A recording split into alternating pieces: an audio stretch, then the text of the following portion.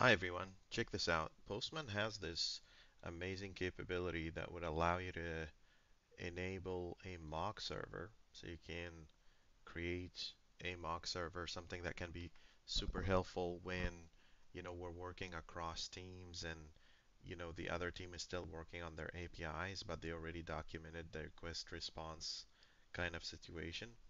And, you just go into the configure workspace sidebar, enable mock servers, and then in the mock server, we could create a new one. Let's call it demo server, like that. And that demo server could be API slash hello. And we want it to return just a hello message. It can be your JSON object, whatever the case may be.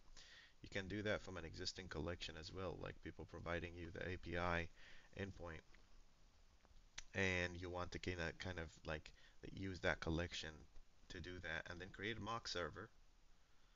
So now your mock server is active, right? That little URL in here, you can call this from anywhere, by the way. Like if I open up a web browser like this and just go here and drop it and say slash API slash hello, it should give me that nice hello message right here, right? It's just as simple as that. The only thing about this server is that it doesn't seem to yet support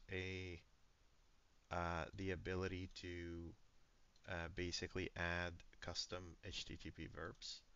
But other than that, it seems pretty sweet. Very, very sweet.